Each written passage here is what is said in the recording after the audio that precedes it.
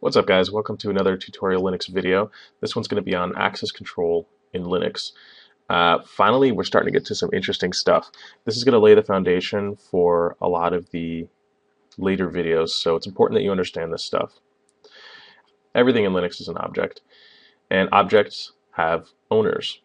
Generally, you own the objects that you create. That is, every user owns the objects that he or she creates. There is an admin account, sort of a super user, called root, and that user can basically act as an owner of any object.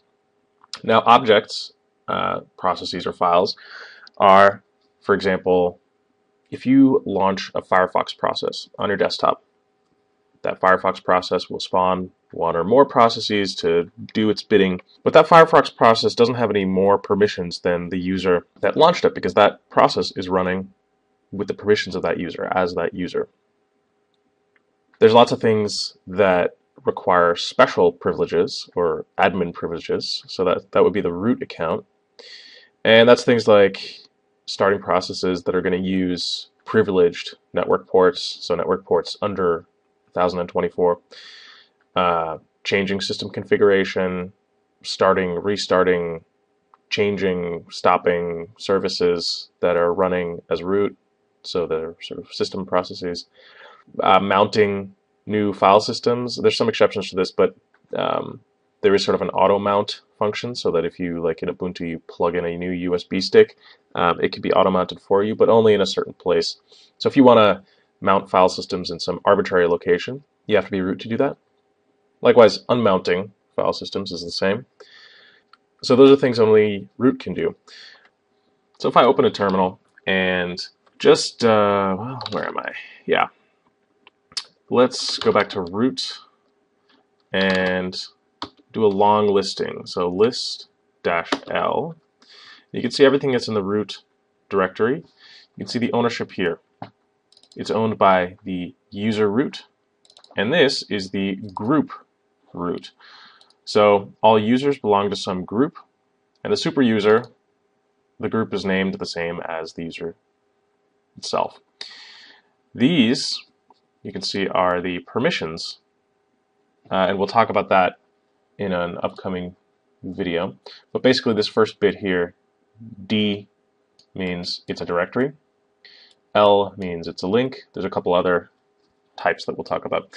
But there you go. So you can see root owns this. Now, if I go to my home folder, which I could do by doing this, or just by typing cd, or by typing cd tilde. So now I'm home. If I do a long listing here, you can see these things are owned by me. Generally, when you create a new user on a sort of standalone system like your desktop system, that user will have a group all to him or herself. So the Dave user has the group Dave, and if you create another user named Nancy, generally that automatically will also create a group called Nancy that has one user as part of it, and that user would be Nancy. In production use, so on larger systems where there are lots and lots of users, you'll generally have different groups that have different levels of permissions to do stuff, different places to different objects, so different files generally. So you could have like an HR group or a management group, and then you would have specific users that are part of those groups. We'll look at setting up users and modifying the groups that they're in a later video, but that should give you an idea now, right? So files and processes generally have a user attached to them. They're running as some user. So if I just run htop to monitor the processes, this sorts automatically by percent of the CPU that a process is using. You can see on the left here the user it's running at. So this is the process ID and the user. You can see, things like init, which is always has PID 1, the first process that the kernel starts. It's always belongs to root, runs as root, so it can do things that only root can do. These processes here, user bin, vbox client, drag and drop. I think this supports drag and drop between my host machine and the guest machine. These are things that are running as an unprivileged user, Dave. So Dave user only has control inside of /home/Dave, inside of his home directory. So that's part one. In the next video, we'll talk about where specific files are kept that configure users and groups. In general, you can always see who you are by saying, "Who am I?"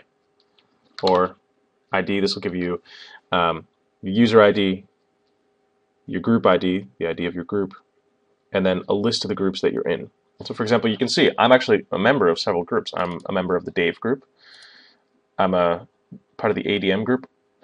I should be sudoer. Yep. So that means I can call root commands with sudo. I can mount CD-ROMs. I can mount devices. I think this has to do with line printing. So printers, I have printer rights.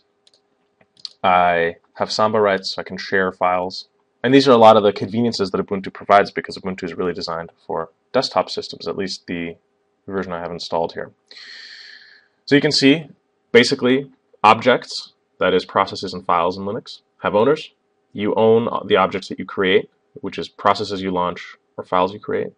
The admin account is root, and root can do anything valid to any process. So if it's a valid operation on the system, root can do it, which basically translates to everything. And there's lots of things that only root can do. That is root or, for example, a user that can execute things as root by doing sudo or sudo super user do. To list things, do a long listing, and that'll show you who owns it. That is the owner and the group, and then these are permissions, but we'll get into that later. And in the next video, we'll discuss the specifics of where these things are configured and stored.